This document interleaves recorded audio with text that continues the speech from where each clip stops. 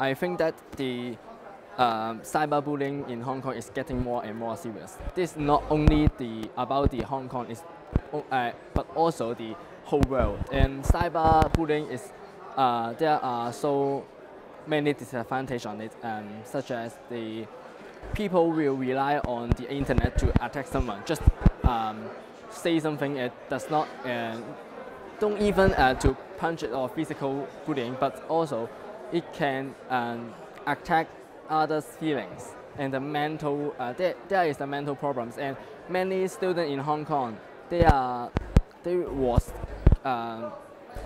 feeling depression because of the cyberbullying, and they kill themselves to make their own choice to kill themselves to end this cyberbullying.